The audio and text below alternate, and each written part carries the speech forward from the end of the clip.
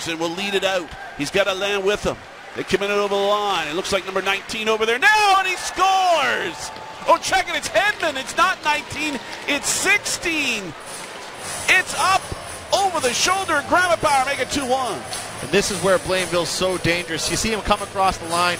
Great feed to find the open man on the other side. Power play. Power play goal. And there you see Grama-Power goes down a little bit too early. Henman makes no mistake and pops it over the glove shoulder to put Blainville on the board here. It's a 2-1 hockey game.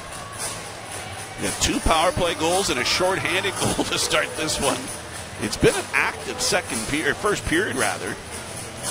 Henman on the board. Dartmouth, Nova Scotia native with his second of these playoffs. Batherson, I think, is going to get an assist. It's a power play marker at 12:08. And it's 2-1. Suffering from contact with the boards here in this period. For Paquette-Bisson on that hit. And then, of course, we lost Alexander Barré-Boulet in this period as he lost an edge down in the corner in Moncton's territory.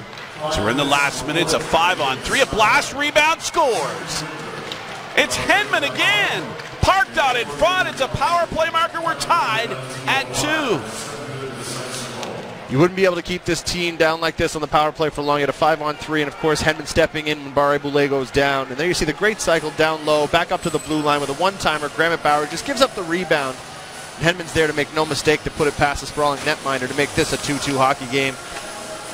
They'll go into this intermission. They're going to have another 4 minutes and 43 seconds left on this 5-minute major power play. So now it should be a 5-on-4 as that Aspero penalty should come off the board.